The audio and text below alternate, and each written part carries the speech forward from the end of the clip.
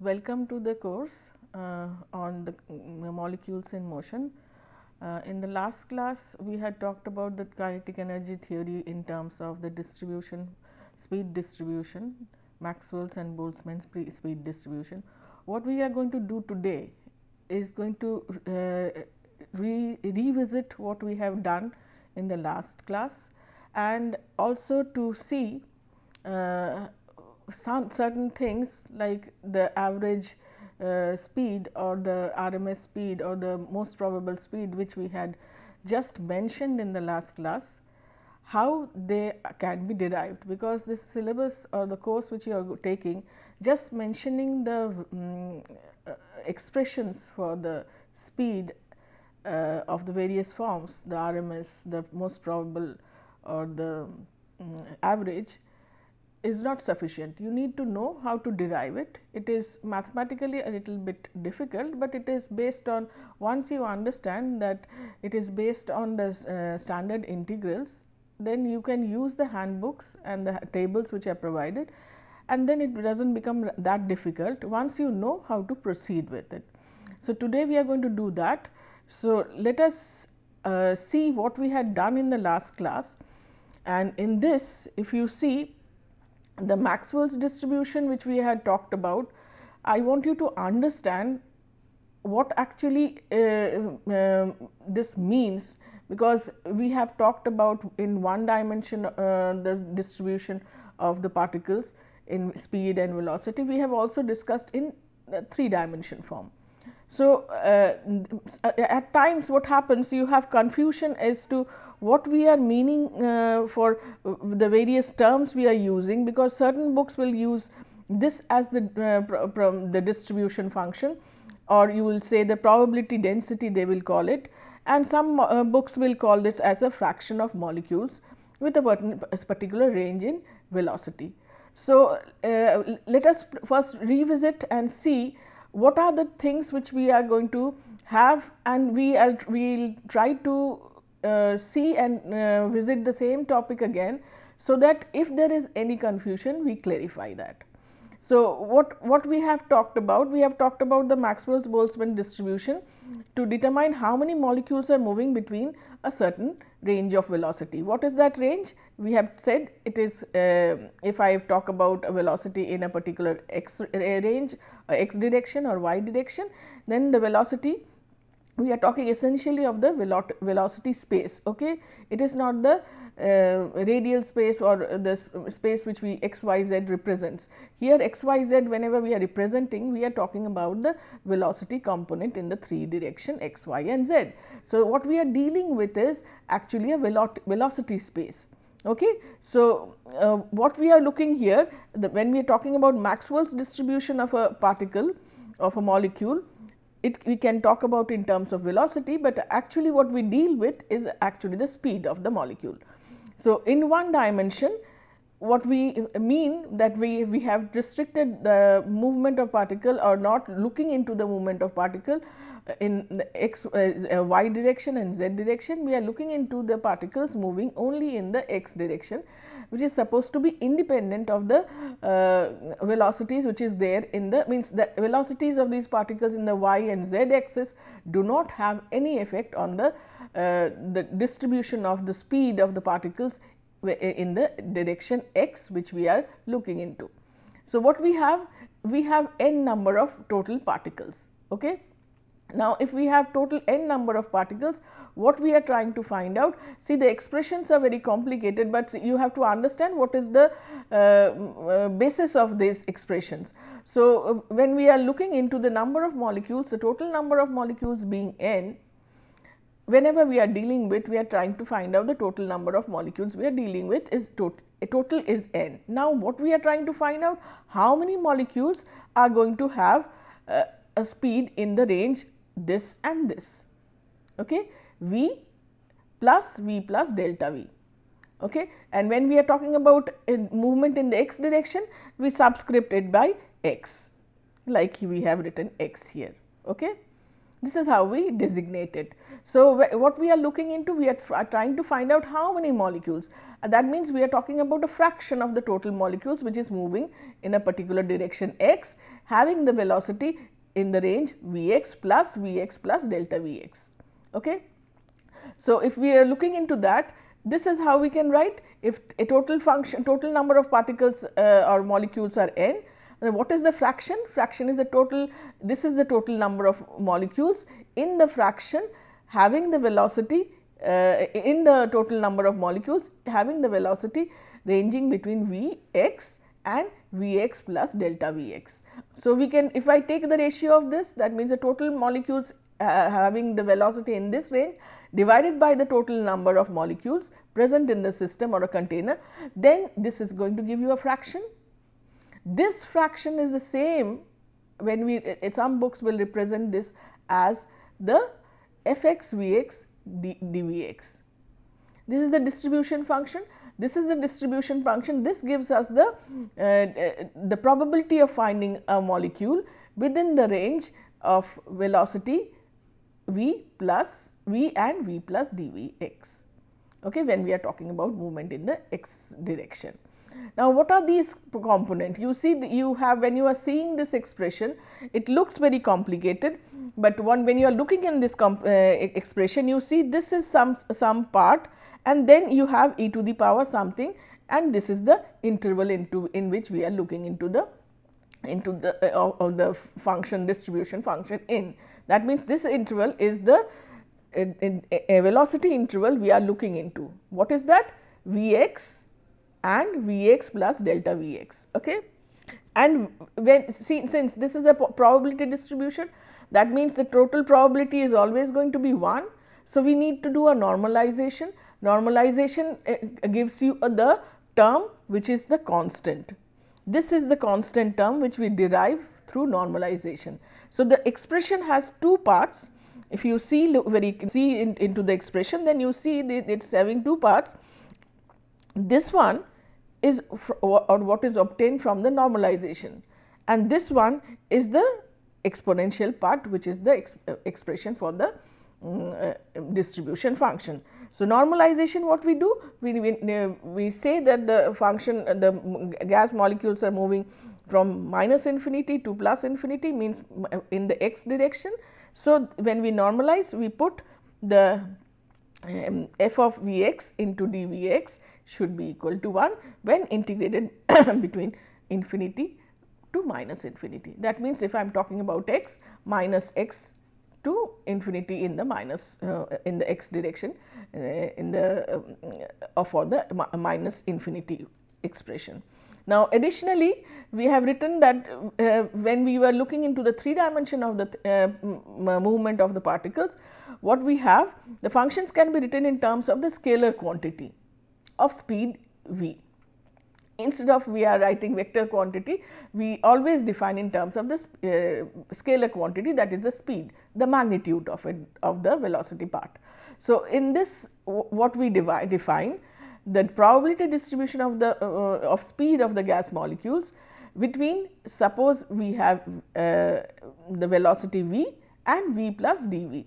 Now, what we are looking, whenever we are looking at term v and not signifying indicating whether it is x, y or z, that means what we are looking is the probability that a molecule has a speed in the range this is evaluated, the total is the probability which you are looking into on a surface of a sphere with the radius being that of the v. This v what we are looking into, we have derived in other classes, previous classes, is this is the RMS speed we always put into.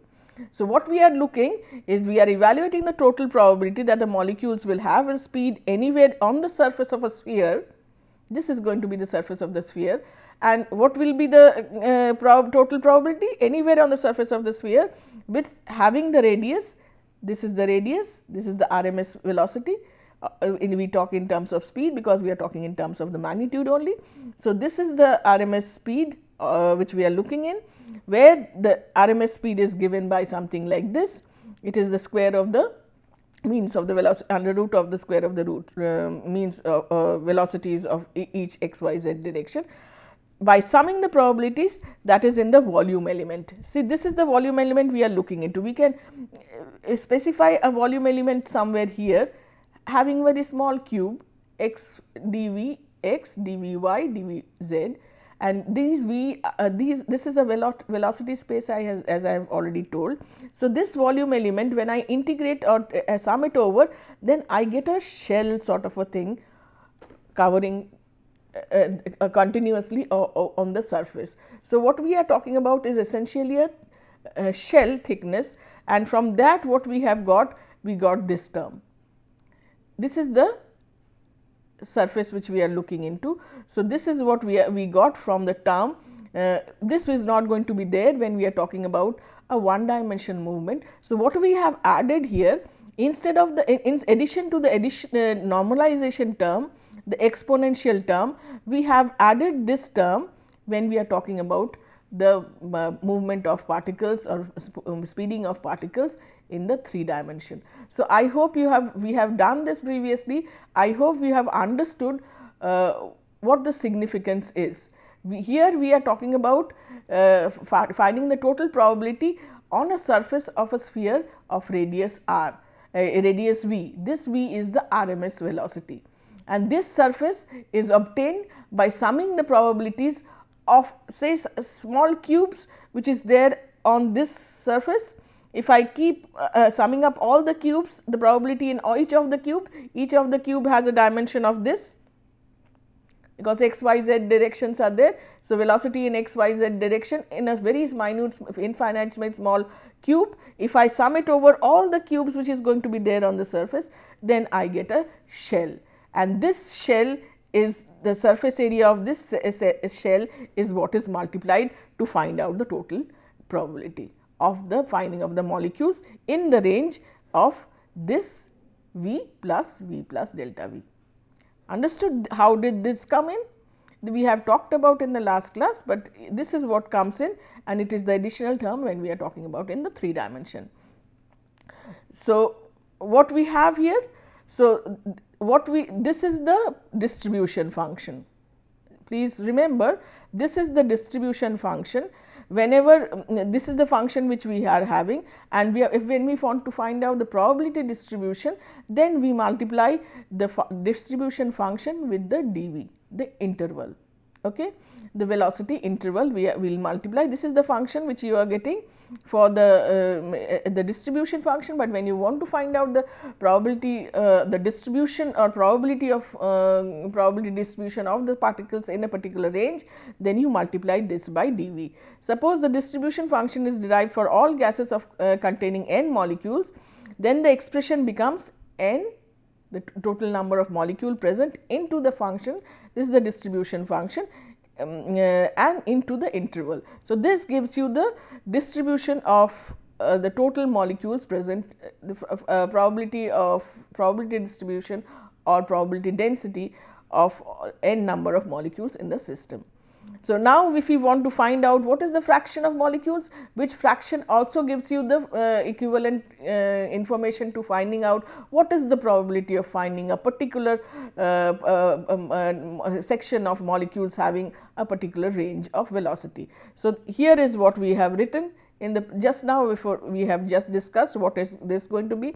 This is going to be the number of molecules which is going to have the velocity in the range v plus delta v.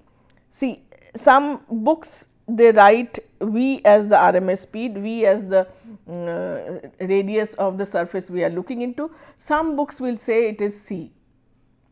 So, whenever we are writing c or v RMS or v, please try to remember, at various sections I have written different forms, but c, as long as we are writing c, it is the RMS speed we are talking about. If we are writing v and we are writing v RMS, these both are going to mean the RMS speed. So, here what we are finding out, the total number of fraction of the molecules. What will be the total fraction?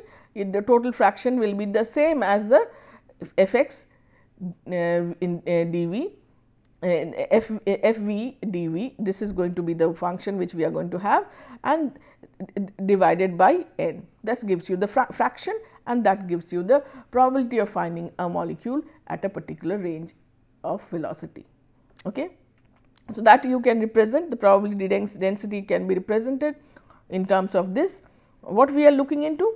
We are looking into the function distribution function in the range V plus delta V. This is the V plus delta V and minus the one which is at V. So, what we are finding out is the divided by the total width of the velocity gives you the probability which is going to be there in this section, in this area. Okay.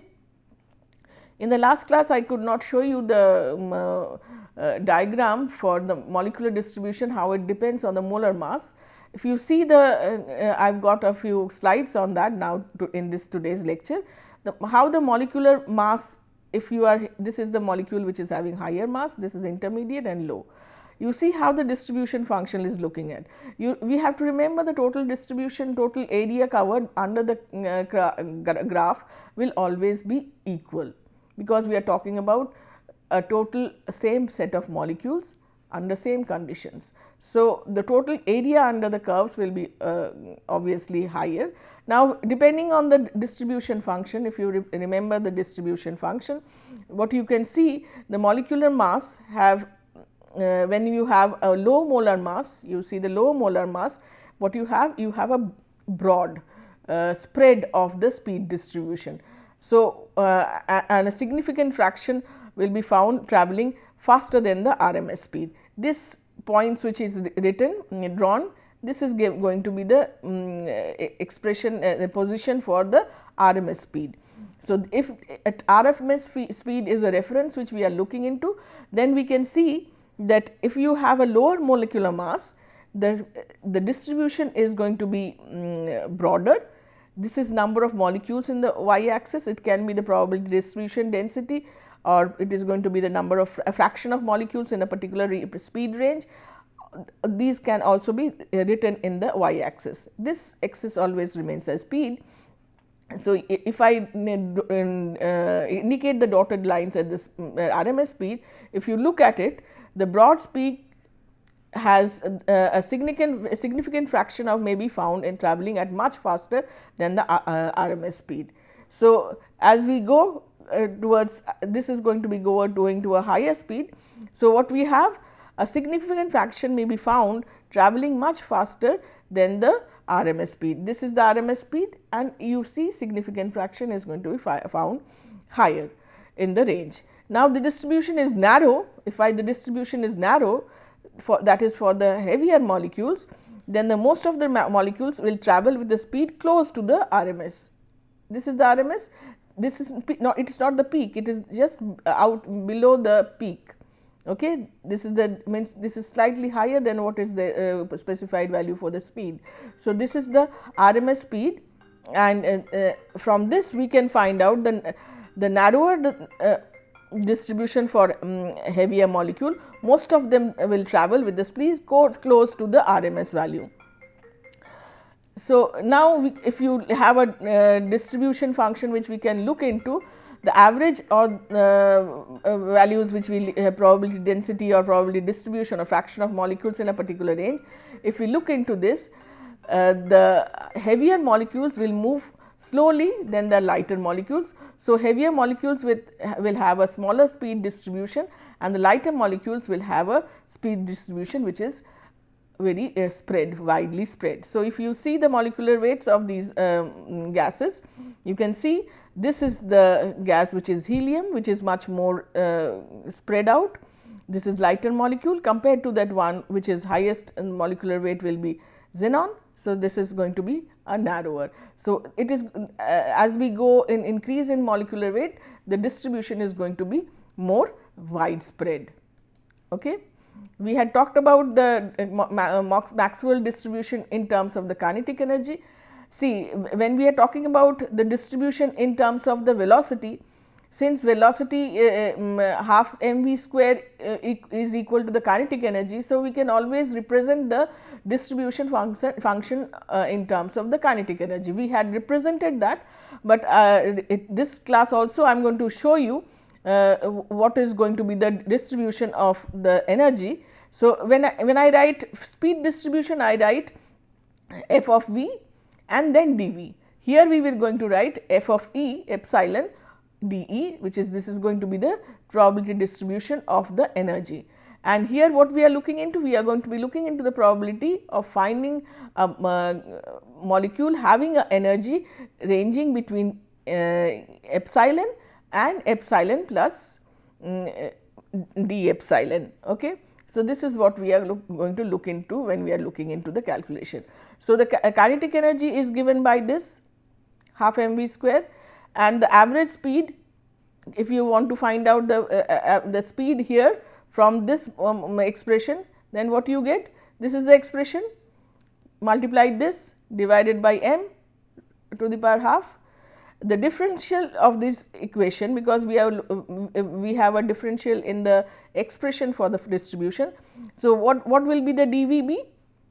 Now, you differentiate this with respect to dE. So, this is going to be the expression dE by 2 me to the power half is what we are going to get, okay, by differentiating this. So, that will be equivalent to the dV. So, now when we want to find out the function for the probability distribution of energy, what we write? We write the same terms which we have for the velocity. Instead, what we have here, we have derived the normalization term. This is for the probability distribution taken to be 1. We describe deduce the constant term, and then we get the expression. I would like you to do this as an assignment. The probability of finding a molecules in this translation is independent of its mass. This you can do once you understand what is going to be the translation energy, average translation energy. The average translation energy will be the distribution of the energy into the energy for a particular molecule. If you do that and integrate between 0 to infinity, use the standard integral, you should get 3 by 2 kT. I would like you to do this yourself, and you see we have discussed this in the previous class, how the shape of the distribution curve for energy is going to be much steeper here than that of the molecular distribution of speed. So, this is how we have the distribution function in terms of the energy. Now, what I am going to look into is, we have in the last class we have talked about the most probable speed, we have talked the RMS speed, we have talked about the average speed, but we have not actually found out in the expression. I want you to do this. The most probable speed, for finding out the most probable speed, the maximum value this value is the maximum value of the distribution curve corresponding to this. So, if we want to find out the maxima of a certain thing, then what you have, you take the differentiation and put it equal to 0 is the point where you have the value estimated for the maximum point in a curve. Okay? I hope you know that when you are doing a differential calculus, to find out a maxima in a particular point for a particular plot, the point which is having the maxima will have a differential value equal to 0. Okay? So, this is established by this is going to be used to find out the most probable speed, because most probable speed is the place where you have the peak of the distribution curve. So, this is the distribution, and which if we differentiate with respect to the dV, then that should be equated to 0. And if I equate that to 0, if this is my probability distribution curve, I differentiate with respect to dV and then equate it to 0. So, this is what I get. You just have a look at what we have done. I have differentiated this with respect to dV. So, which is the term which is going to be there. So, this will not be affected, this remains as it is. So, what is going to be affected? This V term and e to the power term is also going to be affected. So, what we get, the first differentiation we are going to get is 8 pi V, okay, from this expression, and then you have 4 pi V square, this is coming from this expression. Okay.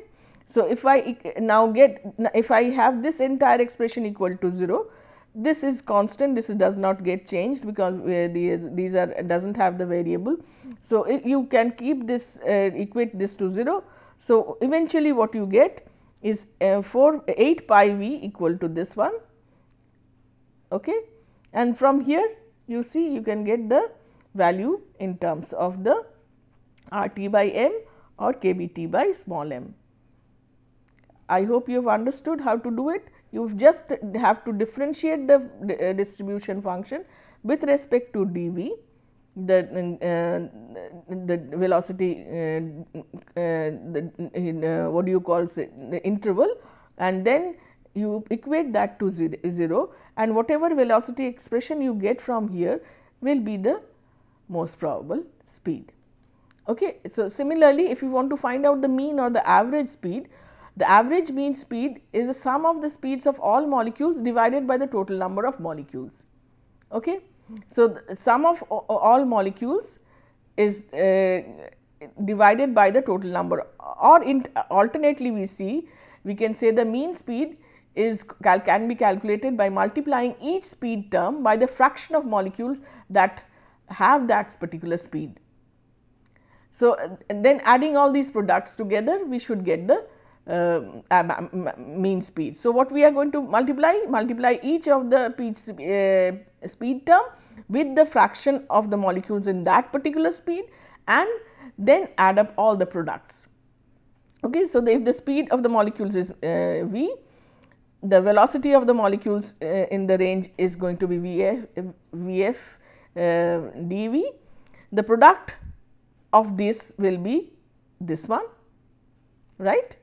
So, product of this, now how I sum it up? I sum it up means if I keep summing, then I can actually, the discrete can be put to a continuous integral. So, I can integrate it from 0 to infinity to get the total products, multiplication of total products. So, this is how I am going to get. So, this is the function which I have. So, I put it here. Just have a look what we have done. We have just taken this, we have differentiated this dv function, we put d from the function itself, and then we have put v because the velocity at each multiplied by the fraction of the molecules in that, and then summing up for all particular molecules. So, I integrate, instead of summing up I have integrated. Now, have a look at the expression which we get. This is the expression we have. Now, all these terms are constant, so we can take it out. We are left with this expression. Now, when this is a standard integral, the standard integral is something like this. Now, compare it with this, the standard integral I am giving from the handbook. So, the standard integral, if you compare with this and this, here n becomes equal to 3. If n becomes equal to 3, then the product of this expression becomes 1 by 2a square. And what is the a square which we have defined? The a square will be m by 2 pi RT. Okay. From here we are comparing this entire thing to be a minus a square a x square. So, if I take x as v, then m by 2 RT will become the a. So, if I put it there, you see the integral value becomes here. Now, I put it is just a simplification. What I put? I find out the total the value of C or the V, the average mean value, by multiplying this into whatever fraction which we have derived from this. If you multiply this, you will get a expression something like this.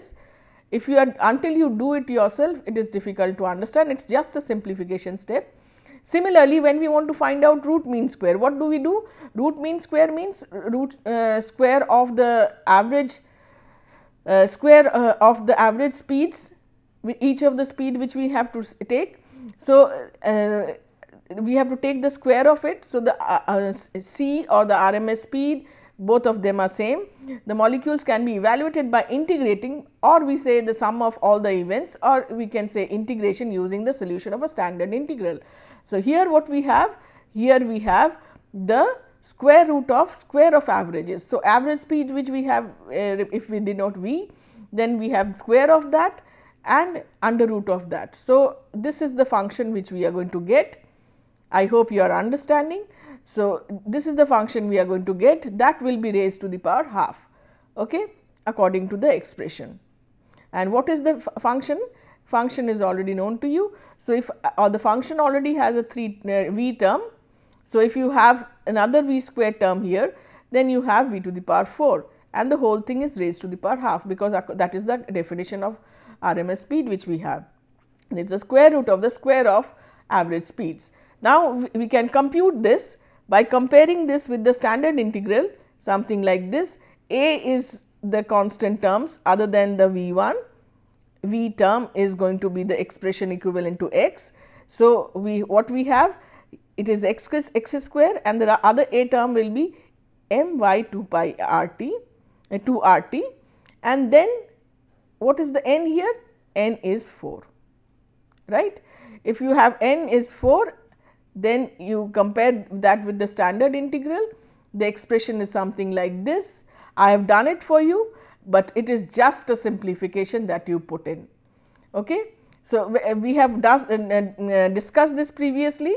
All these expressions which you have, each of this probability distribution is proportional to m by T by m to the power half.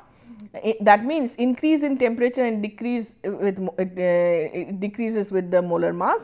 So, the lighter molecules move faster than the heavier molecules. This is what we had discussed in the last class. We had only talked about how it is. You have to look into the thing that the value of the speed, the RMS speed is going to be the highest. The mean is going to be somewhere in between the most probable and the RMS, and the mean most probable is always going to be representation of the peak. That means, this most probable means this is the fraction of the molecules, maximum fraction of the molecules are having this particular speed, not the highest speed. Maximum probable fraction of the molecules are having this particular speed is known as the most probable. So, we can verify this with the distribution function by using velocity. See, we have done the Maxwell's distribution. Now, we need to know whether the distribution whichever we have derived is going to be followed. So, for that we need to do some experiments, and this experiment is done by a device, using a device called the velocity selector.